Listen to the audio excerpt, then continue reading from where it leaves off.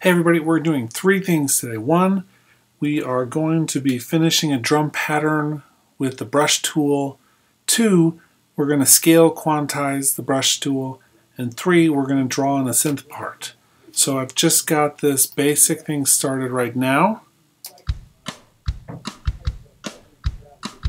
Pretty basic with a kick and a snare side stick.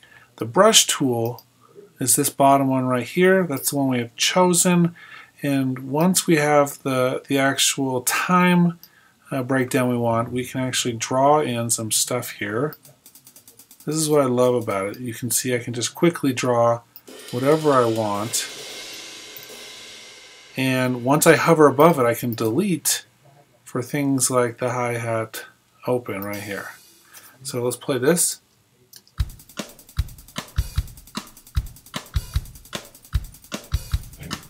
Pretty awesome. Now you can see that I have the drums here. If you don't see that yourself, then it may just be in the wrong things. But right now I switched it to drum names under the view. That's just a side note. I like that when I'm doing the drum patterns. Next we need a bass region up here. Let's draw one. And in here we want to do a scale quantize. We can do any scale we want.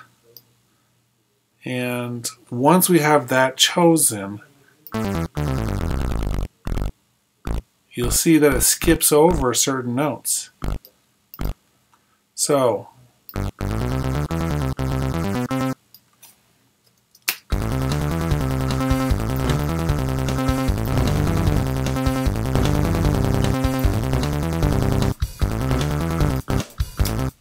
now we're going to draw this in, but we're going to change the time as well. I don't want to do 16th notes, I want to do 8th notes.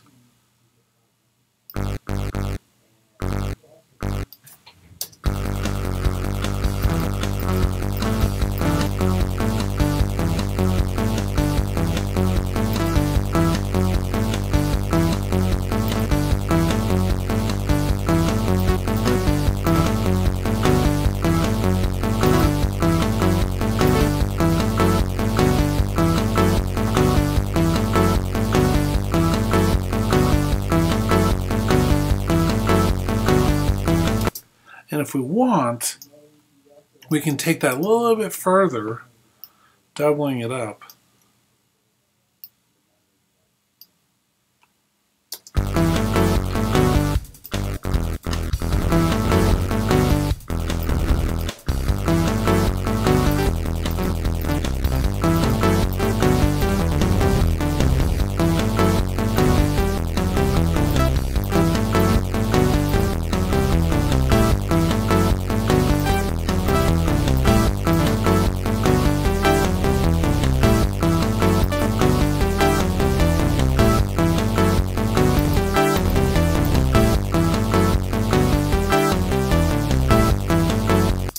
Either way, I do kind of like this version a little bit.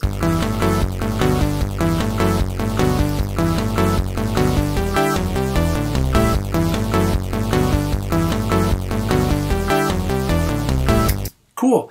This tool is so handy when working with MIDI, drawing parts in, using the time quantize and the scale quantize.